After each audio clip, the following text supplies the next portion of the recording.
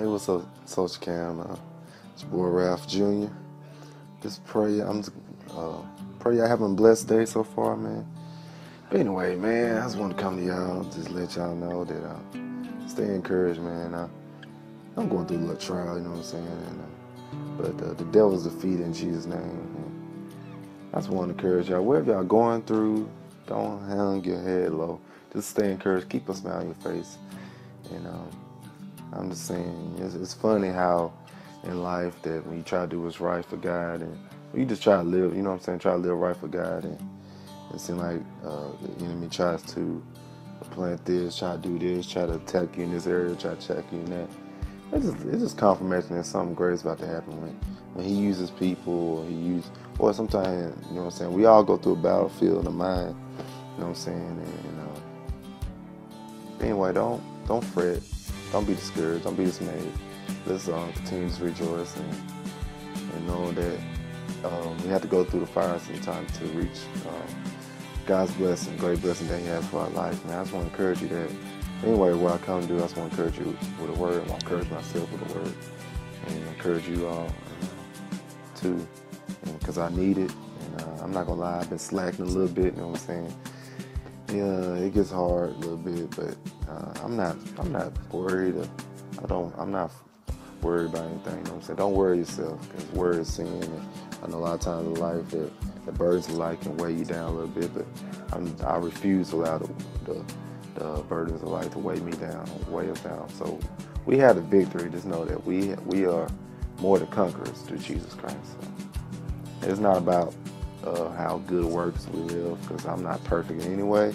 I say this all the time. I get on here just about, y'all hear me say, I fall short, and I'm not perfect. But I'm doing it because you all encouraging me to help me to encourage y'all. And I just thank y'all for that. And it helps me to, God help me to continue to grow in the Word. And I just thank God for that. Because we all need encouragement, you know what I'm saying? Y'all encourage me every day. So I just want to thank you all.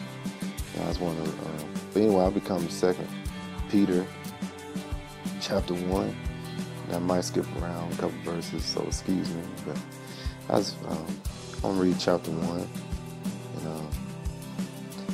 I get start first verse. Simon Peter, a bondservant and apostle of Jesus Christ, to those who have obtained like precious faith with us by righteousness of our God and Savior Jesus Christ. Verse 2.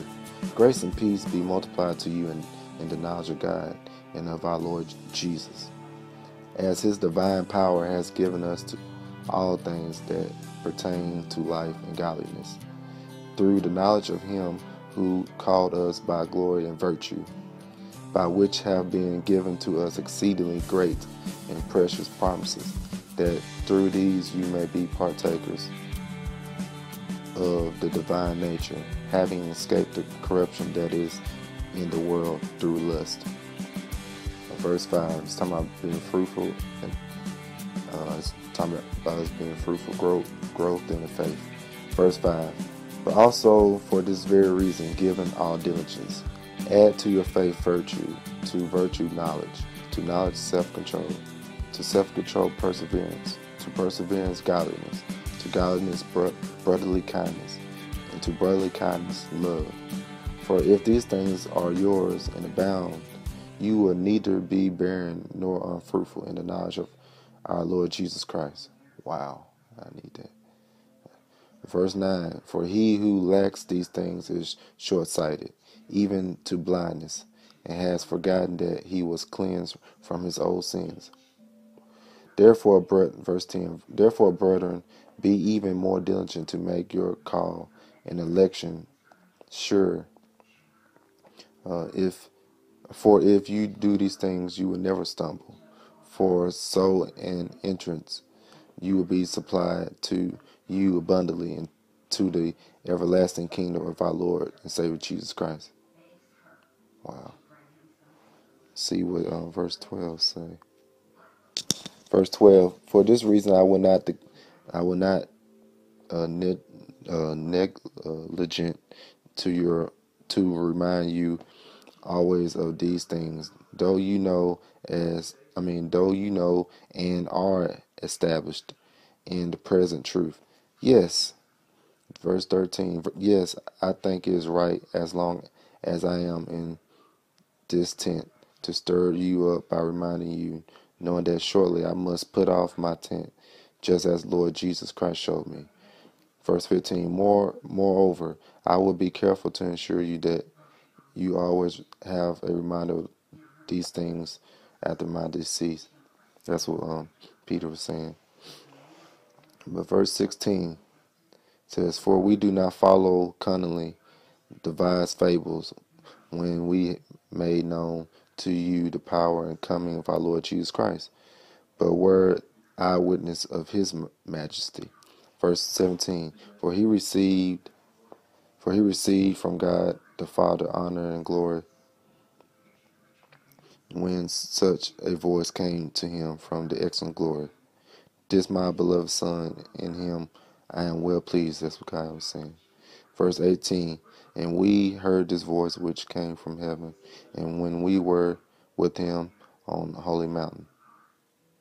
Verse 19, and so we have the prophetic word confirmed, which you do well to heed as a light that shines in a dark place, until the day dawns and the morning star rises.